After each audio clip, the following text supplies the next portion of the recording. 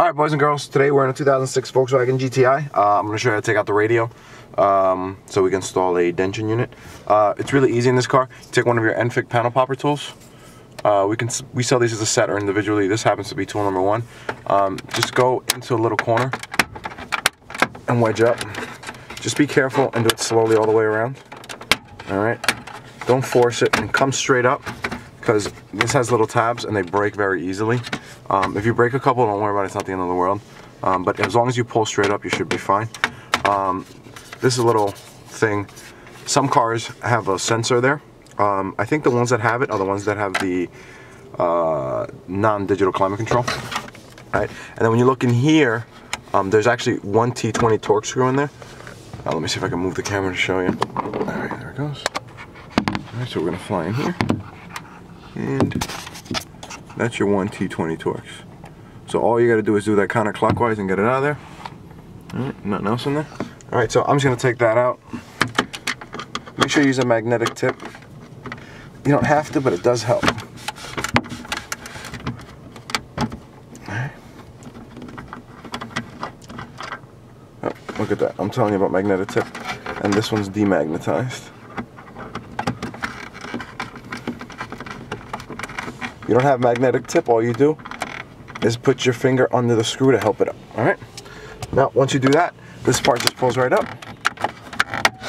Okay? Just comes out like so. So it just goes in there. And you just pull it from the back. And these two, make sure you don't pull that back. Alright? Now, when you come over here, now there's two more T20 Torx.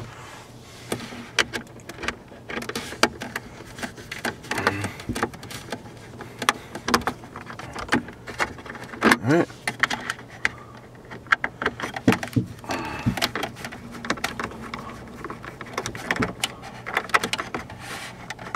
Alright. Now, this is where my video differs from the other ones I've done. At this point, I used to pry from back there. Now what you do is put your finger here, not on the vent. You're going to break a vent if you do. Alright. As you do that, pop it in there. Do the same thing on the other side. Alright. Now, in the middle, there's going to be, you're going to see a little plastic bar going up and down. Just make sure you get above that plastic bar.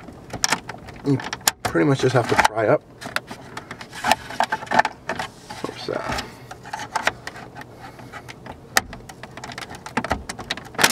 and it comes right up just like so. Alright?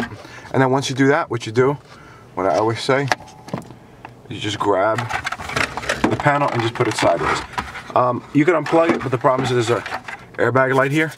So if you disconnect it and turn the car on, you're gonna get a airbag warning light, so don't do it. Alright, let me change the camera angle and I'll show you the rest of the install. Alright guys, now that we got that piece out, there's two T20 Torx up here.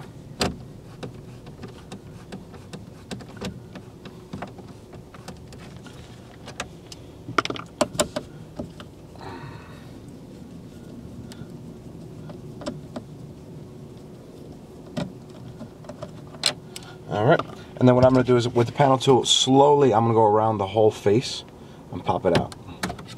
Alright. Make sure you come out straight with the clips. These clips love to break. If you break one or two, it's not a big deal. I still break some once in a while. But if you're careful, you shouldn't break them.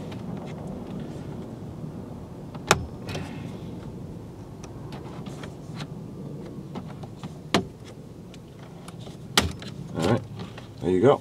Now once you take it out, you'll see. Let me show you so you can get a good angle. Yeah.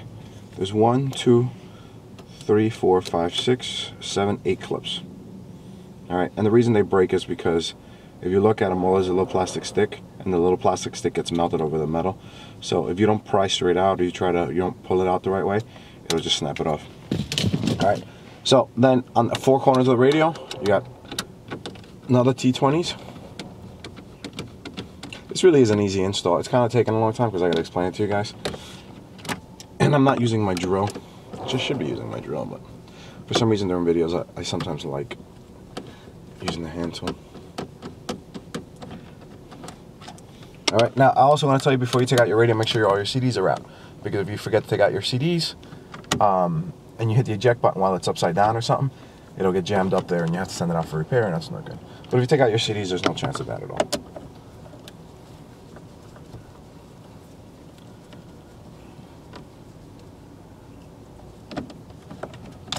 Okay, so that's pretty much it. Pull out the radio, and once you get to the back over here, can you see that? Yeah, you can see. Let me just get a little more.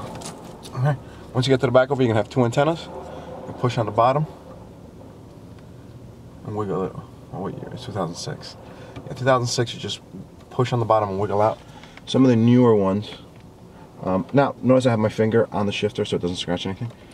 Some of the new ones have a locking tab that's different, but this one is just squeeze and pull. Same thing on the other end.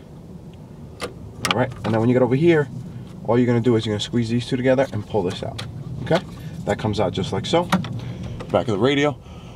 Also, some of you are going to need to know, if it says the sticker on the top right here, and it starts with a CQ or something like that, that's a Panasonic.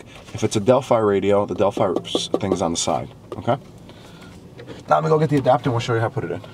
Alright, now next thing I'm going to show you is how to run the cables. This unit actually has an auxiliary and an iPod, so we're going to run both cables. This is the Dension GW1LVW1. This connects behind the radio. We actually make a custom cable that allows you to connect this in the center console if you have a CD changer or an iPod adapter in between the seats. You just pop it right out and then you can use one of these instead. So what I'm going to do is, alright, come over here. This is really loose always. You just come in here, put your hand as far down as you can. Your hand should be about right here. And then you can just feed it down.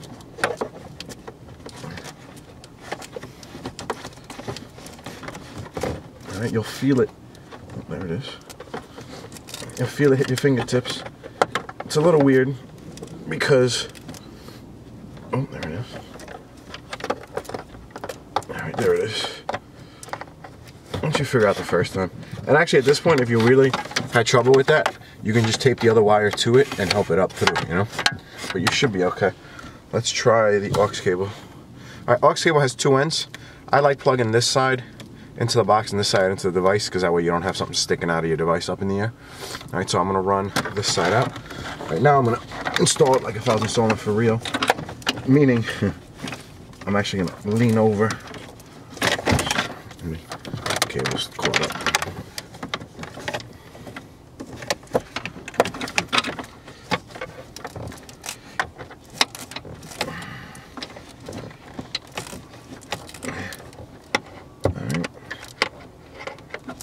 Alright. And there it is.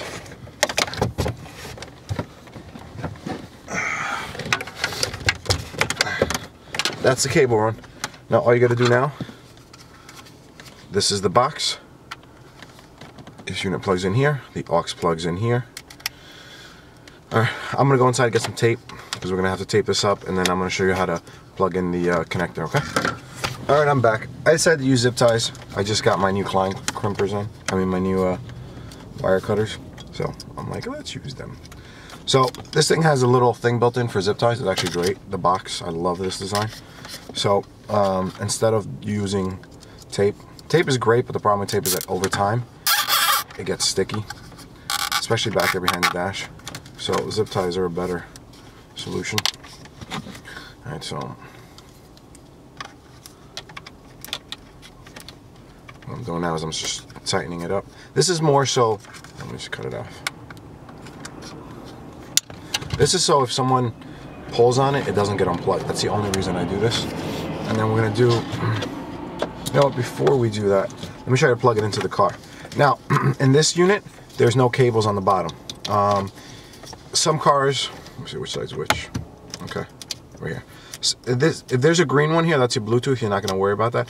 If there's a blue one here, usually it's for your aux, which if you have an aux, this disables it. And also if you have satellite radio, this disables it, but we have a little part you can plug in between for that. So if you have satellite radio, and also if you have a blue one here, it could be your CD changer that's in the center console, or the iPod adapter that's in the center console. Those also get disabled. So center console's over here, back here. iPod's disabled, so is the CD changer, and aux is disabled. If you have satellite radio, this will disable it. We have a part that lets you keep it, or you can just move pins around. The part we sell is so cheap that you might as well not move the pins around. So this plugs into here. All right, we're gonna unwind this. Let me zoom in a little.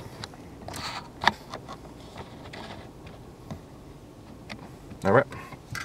So the way this works is it has to be grounded. There's a new device that we just found. It's called the Posi Tap. It's better at Scotch locks. Scotch locks are a great product. The only problem with Scotch locks is that if you don't crimp it right, or if you use the wrong one, it cuts through wire. This one doesn't. So if you look over here, you got the bottom of the device. All right. So if you look, I mean, bottom of the connector, the one all the way to the far right is red. The one next to it is brown. That's your ground wire. So the way Posi Tap works is you're gonna unscrew the bottom. Okay. We're gonna put this in through the ground wire. Double check the ground with a meter. Don't just trust some random guy on YouTube. All right. So that goes in there. Now if you look over here, you see this has a little needle. Okay. So once you screw this in, screw it in away. Oops. What I like about this too, some of my other videos show you to do it by grounding to a screw of the radio. That's fine, but now if someone has to take out the radio, it's attached to the radio. Alright, now that's pretty tight. Now the other end has a nut on it too. Alright, see? That in there. Alright, so now what I'm going to do, I'm going to take off probably about, what's that, ½ inch maybe? Whatever. Alright, now I'm going to grab this piece, put it in the opposite side of the thread. Okay? I'm going to put this in here. Oops. Okay?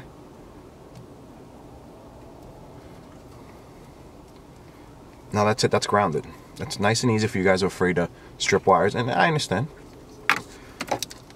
Alright, so now this plugs into here. And now what I'm going to do is, which way do I do it? Go this way. Alright, now there's a bar over here. There's a bar. If you look in the radio cavity, see this, and then there's this big bar back here. I zip tie it right to that bar. So when you're done, you're going to come down here. Or you can see that now, you can't. Should I do better?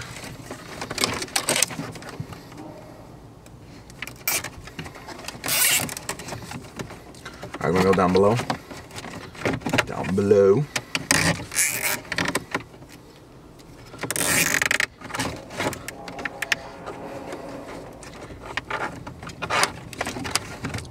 Alright, that's not tight enough. There it goes. Alright, so now that's in nice and tight. This is grounded right here. Alright, I just push everything back. Alright. And just push the radio back in. That's how easy you do the install. The iPod cables will run down here, so everything's nice and good right there. Alright, that's it. Videos brought to you by enfigcarstereo.com. We sell and install. We also ship worldwide, so if you have any questions, feel free to give us a call. Thanks for watching. Also, look out. We're going to make another video right now, advanced install. Because this is the nice and easy way, you know. Someone who doesn't know much about cars can do it. But the way we're going to do it is the way that, you know, people who pay extra get it done this way. All right? enfigcarstereo.com.